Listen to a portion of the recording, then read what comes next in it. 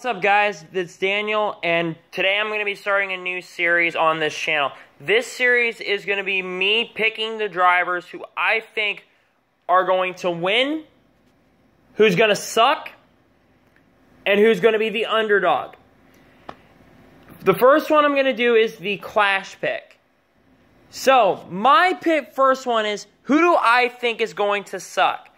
This guy, I kind of feel like he's crashed the last 6 years, and I don't really feel like he's going to do good again. My pick to fail and not do really well is Jimmie Johnson. Jimmy's crashed the last 6 years. That's all I have to say there.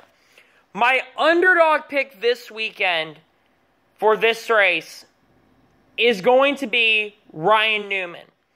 I look at Newman to potentially be the underdog because Ryan Newman has Roush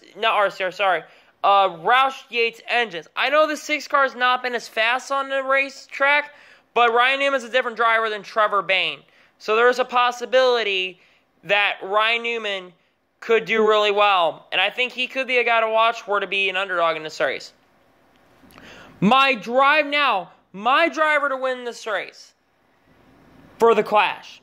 So, the driver that I'm picking to win this race is in the same organization of my pick to win the Daytona 500.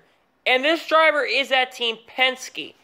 It's not Brad Keselowski, it's Joey Logano. Logano is a fantastic restrictor plate racer.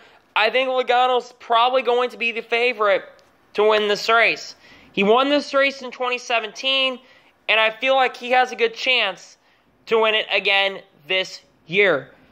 Anyway, thank you guys for watching this video, and I'll see you guys on the Daytona 500 qualifying picks coming out tomorrow.